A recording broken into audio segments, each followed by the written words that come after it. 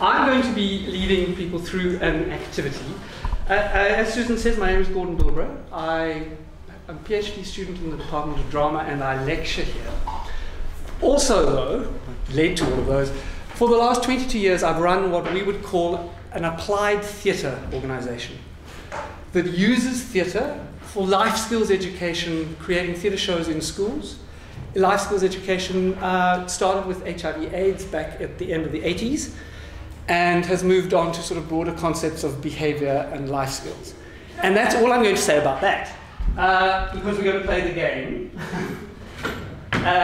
The point of this course, as I understood it, was to bring these sort of different disciplines together. In our discipline, we do, because the doing is an important part of the work, and then we reflect on that in order to understand how we felt during the doing and understand how we're making meaning in the activity. So, I can't, and there's not enough time in 30 minutes to get you all into making a theatre play or a scene or anything, any of the kind of actual work that we do. But at Arab Theatre Life, which I've worked at, we adapted a game that we found years and years ago around HIV and AIDS, adapted it to try and give a similar kind of experience to how we imagine the shows work around human rights. And that's what we're going to do today. So could everybody please stand up and come onto the floor. So we're going to play a game. There are 3 stations on the floor: agree, disagree, and not sure. All right? I'm going to read out a statement, and then what I want you to do is think about the statement in terms of where you position yourself in terms of the statement, and then move to that station on the floor. Okay? They're statements. There is no right or wrong place to be. It's entirely about your personal, how you personally feel about that.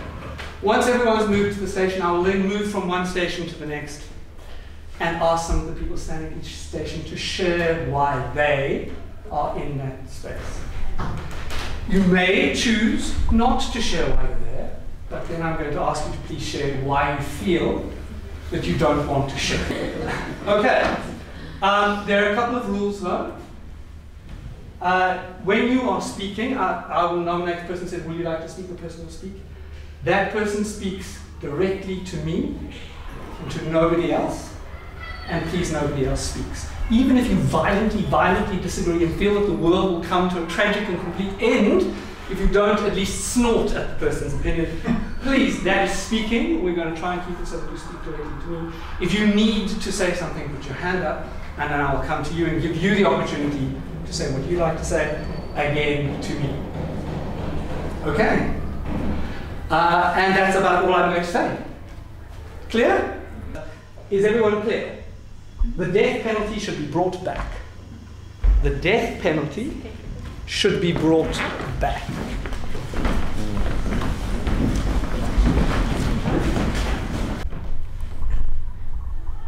Anyone? There's good reasons for it going away. And those were? It shouldn't be brought back? What were the good reasons for it going away? Because it was a good thing for people's well-being, respect, human dignity, human rights. Okay. You're not giving me quite enough here, and if I try to say with what you're saying, I would be putting too much of my own interpretation. Could you perhaps expand just a little bit by what you mean by removing it because of people's rights and dignities was a good thing? Well, it was taken away because it was an infringement of people's rights and dignities, and it was a good thing it was taken away in South Africa, and bringing it back would be a bad thing. Okay, so for you, you disagree with the statement because it infringes people's rights, sure, and therefore it was not an appropriate thing to have in this situation, and it would therefore be inappropriate to return it. Okay, does somebody have a different reason or something how they'd like to add to that? Or do you all completely agree? It's about power, and that's something that's open to being abused or misused. You know, who has the power to decide to take somebody else's life, and how do you manage that power battle? So that's why I wouldn't want to. Okay, so you disagree with the statement. I'm going to add, because there's an inherent value to human life, and that you are then questioning who would have the power to take that life away and make that choice, and how would one determine that those set of decisions that would permit such a thing. Okay? Anyone else? Yeah, the justice system is fallible. It's been shown many, many times before. So. Okay, so for you the justice system is infallible, and again I'm adding infallible, and so the option would be that how would you know that the right choice had been made? The potential for a mistake with such a dire consequence exists in our justice system. Can I ask a question? You may. What's the difference between murder and judicial murder? Can I ask you, you're asking a question in terms of actually putting the question forward as a statement. So can I ask you to rather say what prompted the question for you? Well, what I'm trying to say is that murder is inhuman and taking a person's life is inhuman. And affront to their dignity, affront to their rights. But it doesn't matter which side it's on, it's still wrong. Okay, so for you, going on something said before. If a man stabs a man to death, that's murder and that's bad. If somebody else tells him to take his life by technically reading the law, as they do in America, that's a terrible thing. That's taking another life. An eye for an eye, a life for a life. Okay. It doesn't sound right. So for you, taking someone's life is considered murder, and you don't necessarily see the distinction between judicially sanctioned murder, because the act would still be the same. It would still be taking someone's life. That's my attitude. Okay. Would you call it incorrect judgments on murder cases, and so people like the justice, like Helen said, the justice system is severely flawed. Okay, so again with you, the possibility is that the system is too flawed to be able to make those kind of decisions with impunity or that you could trust. And there's a history of incorrectness in those decisions. Sorry, and there's a history of incorrectness in our current system with those decisions. And it's not a deterrent. Okay, for you also, it wouldn't be a deterrent to something that hasn't necessarily been voiced, but the possibility, I think you're alluding to, that people often refer to it as it would be a good deterrent for crime. Okay? All right. I'm sorry, but you're the only person there. But would you like to tell me why you agree? Cool, so I've got 3 reasons. The first is, because I should speak for all of us here. In some cases, I would argue that if there's not a fallacy or mistake in the legal system, there could be potential for a moral weighting where it would be fair to take a life for a set of lives. Could we kill Hitler? I mean, he was not exactly a nice guy. The second one would be, I would agree on condition that we could have a perfectly infallible system in an ideal world where we can weight these moral and ethical issues clearly and without subjective bias and all sorts of other things that creep in. And then thirdly, and the real reason I'm here is because I believe that there should always be someone to play devil's advocate, and there should always be someone to voice another concern, because otherwise we're all going to be a democracy heading off in one direction when we could have missed something which potentially is wrong, potentially is right, but no one's discussing what could be on the other side of the fence. Okay. So you agree with the statement for 2 reasons. One, because you see the potential where there could, the weight of removing someone's life as a consequence of something you think could possibly, there could be a circumstance where... weighted up equally without some bias or system flaws. Yeah, where it equals something else, some other crime, there could be a reason for that. But you do add that should be within an ideal system where the system is fair and where you could trust the system. Yes. And you also said that you feel that you're in a position where one should also express a dissenting view if the majority is moving one way, just to keep, I'm adding your words here, but to keep the system honest, to keep people thinking about the other possibilities. Yeah, you should be able to entertain that view without necessarily wholeheartedly believing in it, to encourage discussion and make sure that at least we're having some input from the agreed side, even if it's a little bit where I don't think I really should be standing, but that's why I'm standing here. Okay. Cool. So part of it is just to ensure that the notion of healthy debate, that people are considering the other possible options. We have electricity. Okay, thank you. Somebody from Not Sure. Yeah.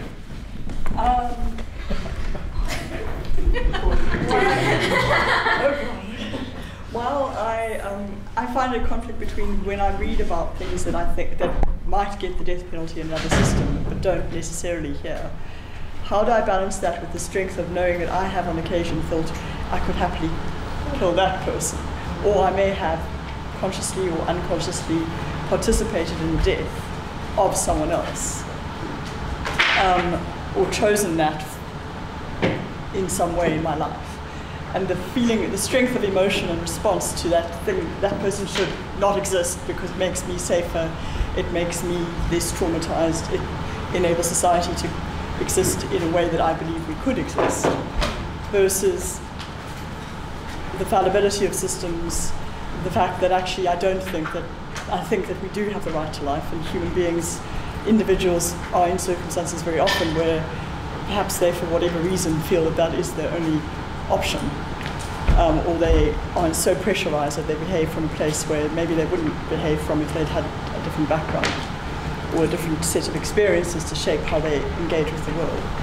So it's a case of, some days I'd love to put someone behind bars or send them to the death chamber or whatever, and then you think about the actual physical experience of that and think, no, I don't want to be putting someone through that. Okay. Before they might get there in another way. So for you, you're not sure this is because you see a number of different sides to the debate, which, if I'm hearing you correctly, also depends on where you cite yourself personally. So there's sometimes when you're deeply personally affected by something, when you can feel in yourself a feeling that would prompt you to actually have someone removed for your safety or the safety of your family. But the more you distance yourself from it, the more you can see other sides to the debate, the possibility that a person's rights are being infringed, the possibility that the person may not have had much of an option that they were forced into making those choices, and that maybe there are other possibilities around rehabilitating them. I added that word. So in a large portion for you, it really is where you are and how you are citing yourself within the debate, but you can see all of those sides at this moment. Can I add one aspect? Yes, please. Which is that person would live with the consequences of that action anyway. And some people may have the experience of knowing that that was something they did that they wouldn't maybe have done in another situation. So you're adding to the debate also the notion that when somebody has to deal with the consequences of taking somebody else's life, the living or dealing with those consequences could be a very valuable exercise for them to do that may perhaps killing them would not necessarily afford. Yeah. Okay? Anybody else from not sure?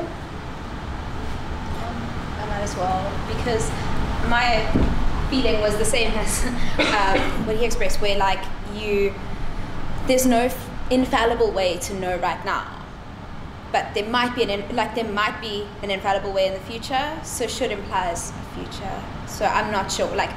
Maybe if that came about, then it would be more appropriate to reconsider the idea. But at the moment, it's not. So that's why I'm not sure because.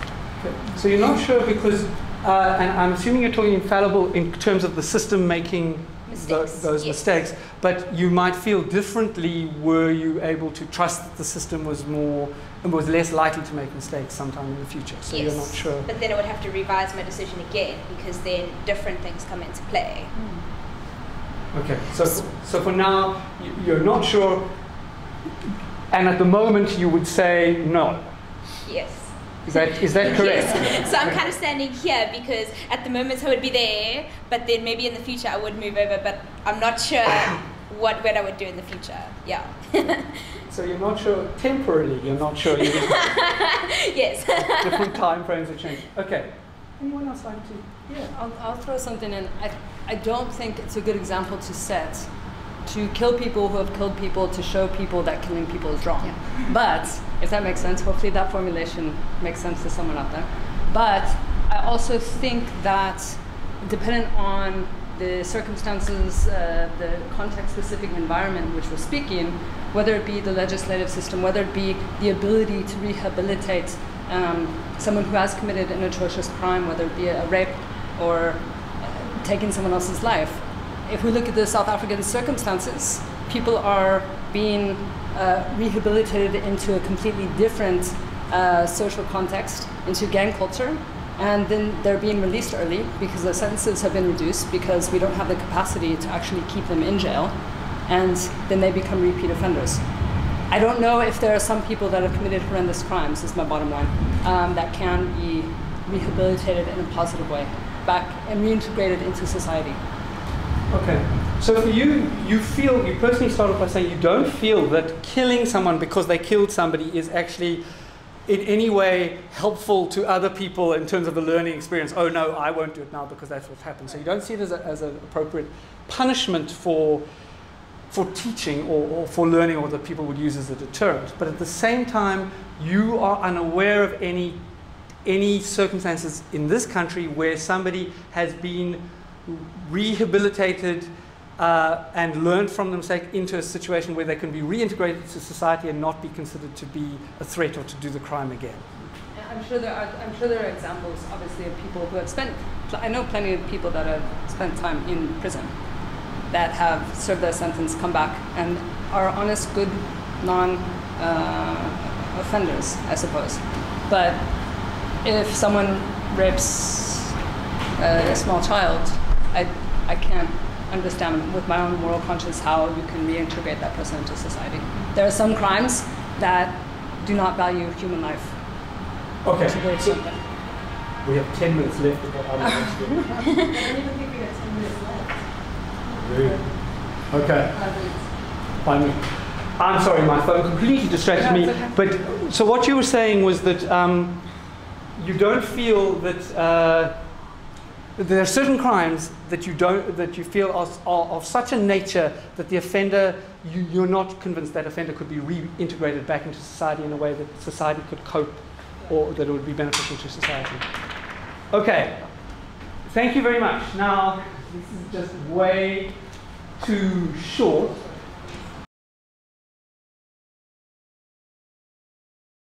Helen and I are going to be talking about work we've both been doing and experience we've both had in dealing with patients who have drug-resistant TB.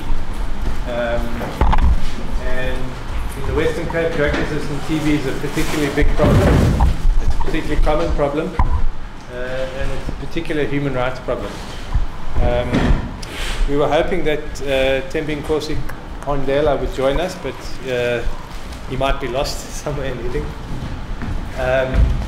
And really what we want to share with you some of the conundrums and difficulties that really raise human rights issues for work with drug-resistant TB. So because I'm an academic, I have PowerPoint slides. I'm going to talk to them briefly, but not many of them. So Sue had asked us to talk to the question of, do patients have rights? And South Africa has had many situations like this one. I don't know if you remember baby Miley. It was a baby that had gastro and was taken from one clinic to the next for treatment. Her grandmother carried the baby on her back. She was turned away from repeated clinics, and after 2 days the baby died as a result of dehydrating gastro. There was an inquiry, and this is the newspaper headline, A City Shame. And how is it possible that this could happen in a country with a constitution that guarantees the right of access to healthcare, guarantees many rights in our constitution? And this is a quote from Justice Squeya when he was being interviewed for the Constitutional Court. And he said, well, you can have the nicest of constitutions on paper. It doesn't relate to the reality. Then there are difficulties. One can't speak of a person's dignity when that person is living in squalor. The person can't have access to facilities, medical facilities, and for that reason we have socioeconomic rights in our constitution. So we have a country of these huge contrasts.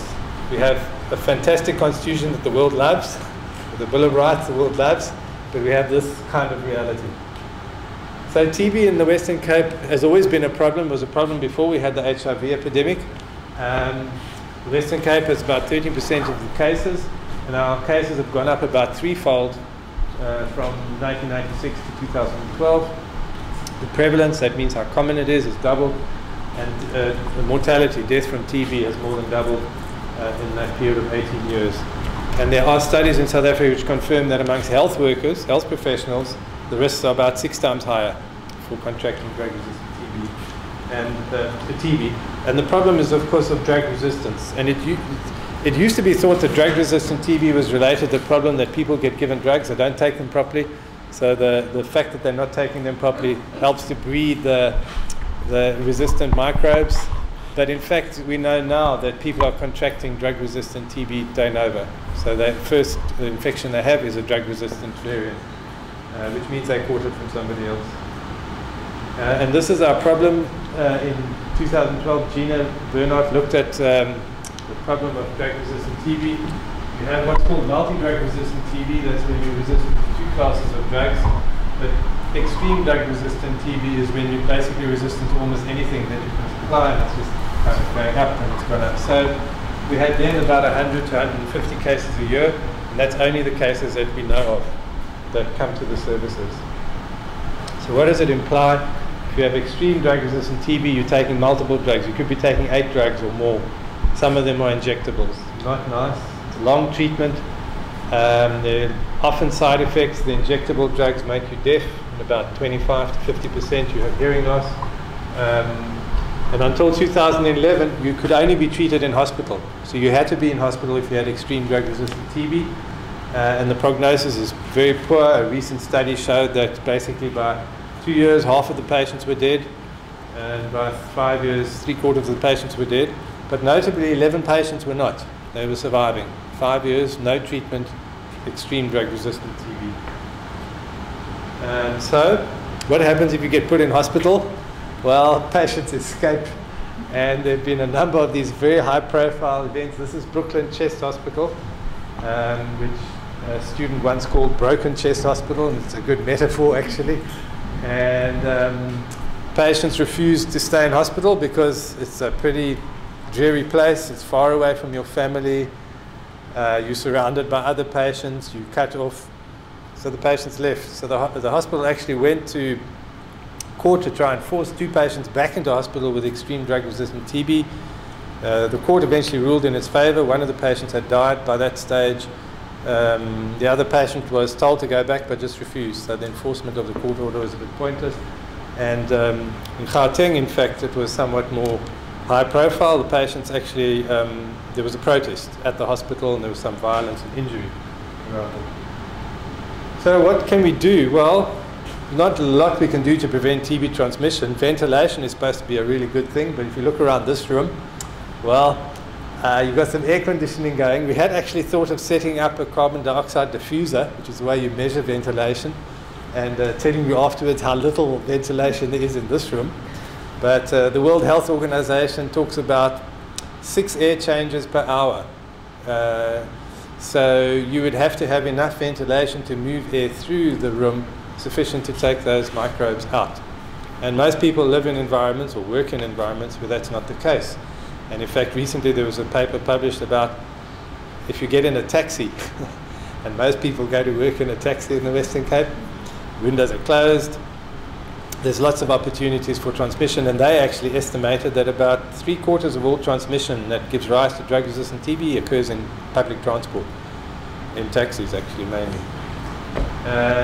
Said that if you use ultraviolet light you can sterilize the microbe, but there's some question about how reliable it is and maintenance of the equipment. If you detect drug-resistant TB early, at least you can get people out of an infectious context so they don't infect others. And then there's the question of masks. So I can see the 2 stalwarts sitting here. They've still got, and there's one there, and you just put your mask back on, but it's exactly. So you realize how difficult it is, and you're asking patients to sit in waiting rooms or to go in public transport wearing a mask. And I think we're going to hear more about that a bit later. Yeah. So it's not an easy thing to do. And what if the patient is unwilling or abusive? And we've had situations where patients have been actually discharged home, and there are young kids in the house, or there are people who are immunocompromised, and they are not willing to practice safe hygiene. And the problem is, of course, what does that mean for policy? And the newspaper headlines say, well, government's hands are tied. And the implication is because patients have rights, government can't do anything to control the spread of the epidemic in communities. That's not true, but that's the public perception. So if patients are on treatment and they've been on treatment for 12 months, 15 months, some patients have been on treatment for 3 years, on and off, and they're still infectious, well, what do you do with them? Can you keep them in hospital? We'll have to start building a new hospital every 2 years in the Western Cape, the size of Groote Schuur Hospital, to cope with all those patients. So we have to find ways of managing them outside the hospital. Can you send them home? Well, you can, but then you have to worry about infection control in the home, spread to other family members. So this recent study showed that, in fact, there was some transmission going on from patients who'd been sent home as treatment failures.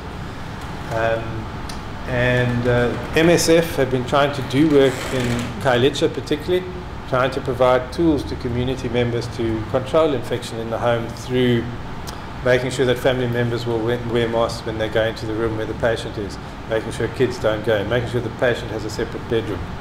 Even putting ventilation in. I don't know if you've seen these whirlybirds, things which go around passively when the breeze blows. Well, actually those whirlybirds are very effective in sucking air out of the room and changing air. So in fact, many of the City of Cape Town clinics have got whirlybirds installed to protect health workers.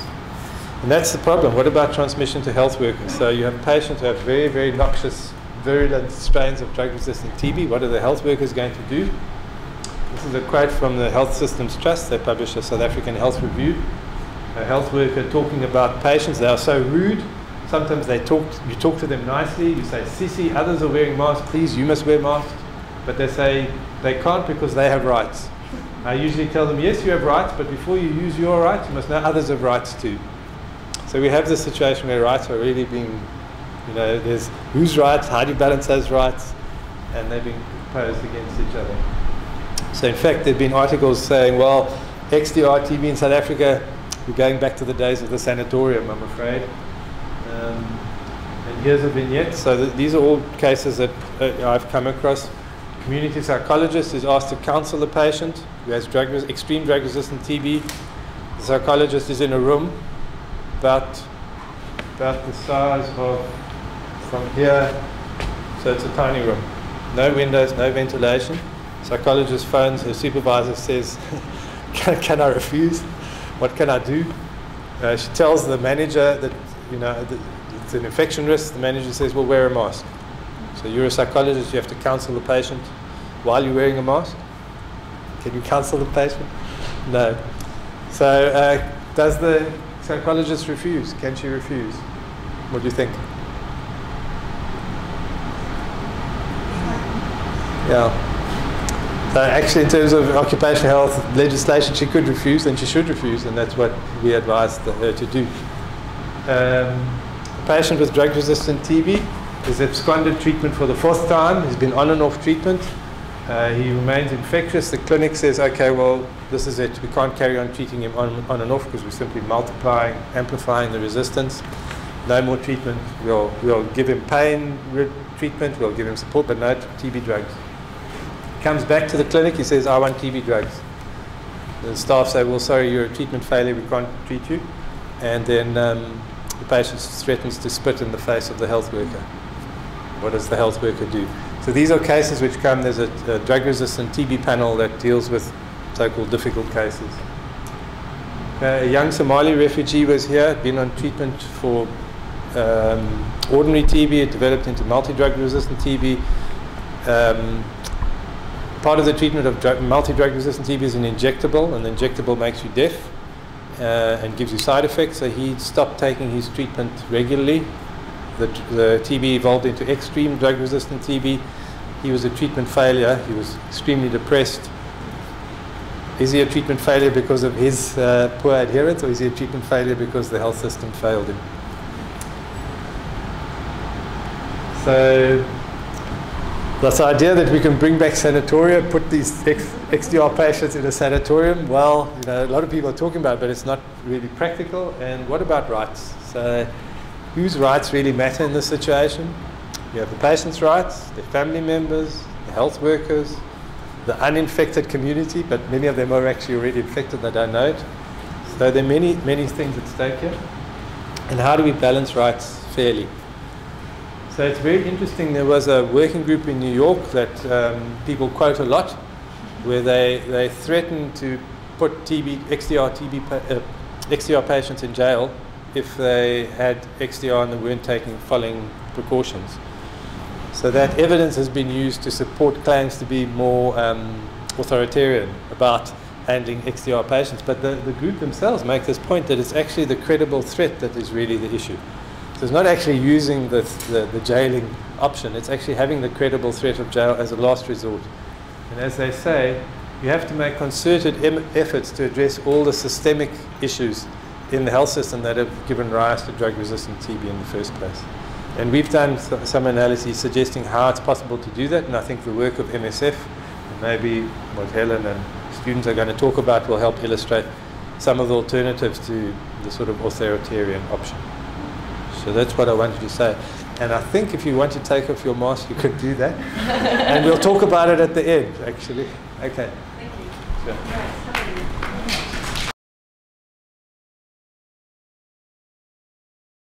Leslie came to us, and the question he was asking of the anthropologists was, we just don't know what people are doing.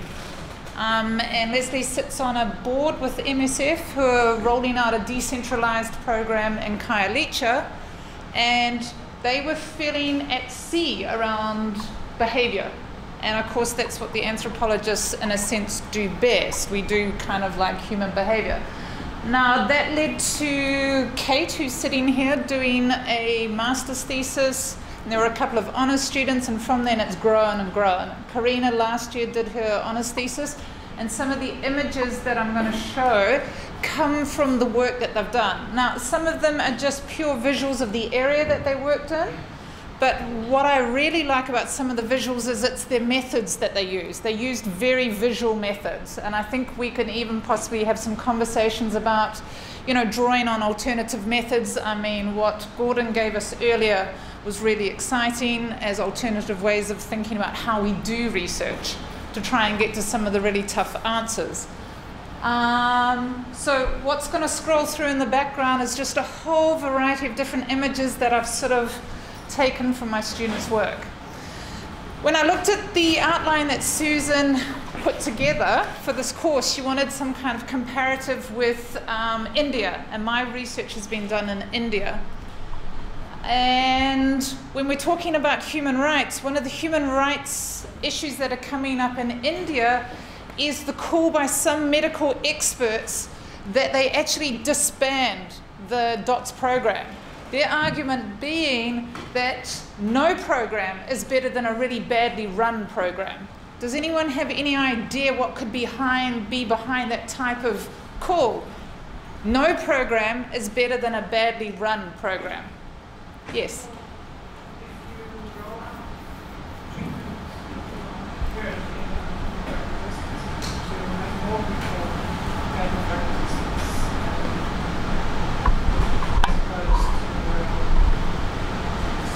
Somewhere, you know, in the arsenal and have a proper program.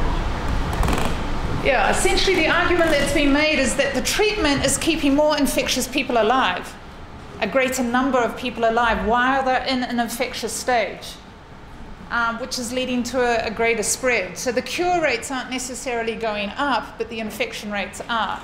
Now, that's not a debate for me as an anthropologist to sort of take up, but when we're talking about the comparative context in which, say, human rights come out in local context. So here in South Africa, it's very much about individual versus sort of collective rights, the public good. Do we actually put people into centralized, say, hospital setting? Whereas in India, it's not even an option. People don't go to local hospitals. You are freely out among the population. And one of the things that they are really arguing back against is in India, you have what would they call it, a thrice weekly dose, whereas here it's a daily treatment. And the argument in India is you only need it once every 3 days, so why don't we just give it to them once every 3 days, and therefore the adherence will go up. That's not what's translating into people's behavior. They might only be taking it once a week. So there's a lot of problems with the Indian model, and I worked with a non-profit organization of medical doctors who were rolling out their own TB treatment, which is something that couldn't happen in South Africa. You couldn't have a bunch of doctors just go ahead and say, we don't like the DOTS program, so we're going to do our own thing. But in India, you can pretty much do what you want, when you want, how you want. So these doctors have set up the most extraordinary treatment program, and most of the patients that they're receiving are what we would call treatment failures. And they're coming to this particular clinic, this is it right here, run by a group of doctors who should have probably had lucrative careers in Delhi, have given it all up, taken their families to very rural Chhattisgarh to try and work around public health rights. And it's been fascinating. This is their laboratory on site, and as you'll see it will roll over, they actually test, they're developing their own methods of testing. They are able to turn around a TB diagnosis in 15 minutes. Which is just extraordinary. You can arrive in the morning, talk to your doctor. He will say, I think you've got TB, we need to go and test. Go down a few rooms down, produce some sputum. They are testing it in 15 minutes. You come back for counseling. This is Rajiv, who does all the counseling. And you are counseled you're given a month's worth of treatment. You come back on a monthly basis. You get counseling every single time you come back. The other thing they do is they adjust treatment for your body weight and the amount of food that you're actually able to intake. So this particular group of doctors have actually got a very individualized program. I looked at this sort of matrix or algorithm. It's this huge big page, broken down by gender, broken down by body weight, broken down by food and income to say, this is the dosage that we're giving you, and as you increase your body weight, we can increase the dosage that we give you to keep the side effects to a minimum. So I think what they're doing is absolutely extraordinary. But the idea of India's got a far greater population than South Africa. And their system is, I would be inclined to say, as haphazard as ours. Possibly they have better resources, but I'm not sure about that. But what I want to talk about is actually my students' work, because they've done some extraordinary work. And to talk about the South African context around human rights here, when we talk about individual versus possibly collective rights. Laura Winterton, who I was hoping was going to be here, did her honours and her master's thesis. Yes, that's Kate, who I'm going to call up here to talk about the mask in a minute. She looked at, in her honours thesis, what it took for successful treatment, what it took for a person to be adherent, what constituted a successful patient, a responsible person who is willing to take on their own healthcare. Now, I do have a full set of notes that I was going to give to Simon to load up for you, so please don't get too concerned about what I'm saying. And what she showed was that people who are hospitalized for 6 months in the initial part of their treatment and then released into a decentralized program, the way they talked about their experience was about gaining capabilities. As much as they didn't particularly like the confinement that came with being in, say, a hospital setting, they saw it as a place where they got resources, they got education, they got knowledge about their illness. They were able to talk to other patients and gain moral support. Now, admittedly, they might talk also about bitchy, revolting staff, or the side effects, and a lot of negative. The food's always bad in any hospital. So all of these things also played out in particular ways. Equally, she went into what constitutes a defaulting patient and looked at the fact that when we talk about human rights, it places a massive burden on the community. The community ends up carrying the burden of care. So she's also interested in, well, what happens when the burden of care falls on the community? Do they have the capabilities to actually do this? And what patients were saying to her is, it can vary from day to day. It can vary from week to week. If I lose my job, or a family member loses their job in 1 week, I no longer have the capability to be within the home environment. That's when I'd like to be able to return to the hospital. So in fact, what she was uncovering in her research is that people almost wanted to be able to move in and out of systems. according to what they were capable of doing. The side effects were so bad in certain cases that people couldn't physically walk to the clinics. The injections are exceedingly painful. Bodies literally become almost crippled with the injectable medications, where people have to be helped with walking. So I want to just pose Laura's research in that way. Another piece of research, which was done by Zianda, who the anthropology students will know, was she was looking at young mothers who had been diagnosed with TB and what that meant in terms of mothering. What's the burden of mothering as well as the burden of trying to cure oneself? And again, it poses a really interesting, I'm hoping I'm going to convince her to be able to write an article for World TB Day, which is coming up. But what she talked about was the unburdening that could happen with the disability grant. The disability grant that the government gives out for TB enabled mothers to feel financially secure about their children. So it unburdened them in particular ways. What also happened was the protection of the child. So she had a very small sample group. It would be useful to find out if this is a widespread phenomena. So I don't want to say this is generalizable at all. She had a very small sample set. But of these young mothers, they were either removed from their children or their children were removed from them in terms of community support. So in one case, the child was being raised by the father and the father's family. And the mother moved into her aunt's house. What we see then is the burden being placed on other families for the site of care, in a sense.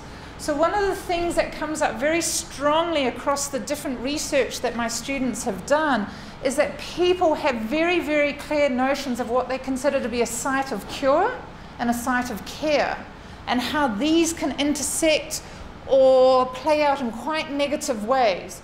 So all you need is a nurse deciding that she's got the hump with you one day, putting you to the back of the queue, and you might actually have someone saying that they don't want to go back to that care facility because the nurses are revolting. You talk to the nurses and the nurses are saying, well, you've got to be tough with some of these patients. If you don't tell them that they take their treatment, and they'll say things like, do you want to die? Now that can be interpreted as a motivating statement, do you want to die? Or it can be interpreted for some as a very demotivating. So for some, the clinic and the staff are very much a site of care and cure. For others, it's a site of just, negligence, and they don't want to return to these particular places. I'm trying to think of what other research. I want to actually ask Kate if she will spare us 5 minutes to talk about her research to do with the masks, because you all had an embodied reaction to it.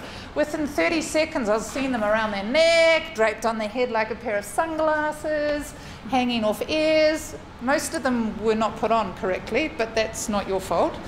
I was wondering if you want to... So a lot of you failed. Congratulations. So some of the photos that you've seen up here were taken from my master's research. I just finished my PhD, I submitted my PhD at Broken Chest Hospital, working with pediatric patients. But most of my experience during my master's was working with adult TB patients. And so one of the things that I was really interested in were masks. Can I just ask you, what were some of your first initial reactions to the mask? Some of you did put them on right, in the correct manner. Not going to name names. But what were your initial reactions? No, not again.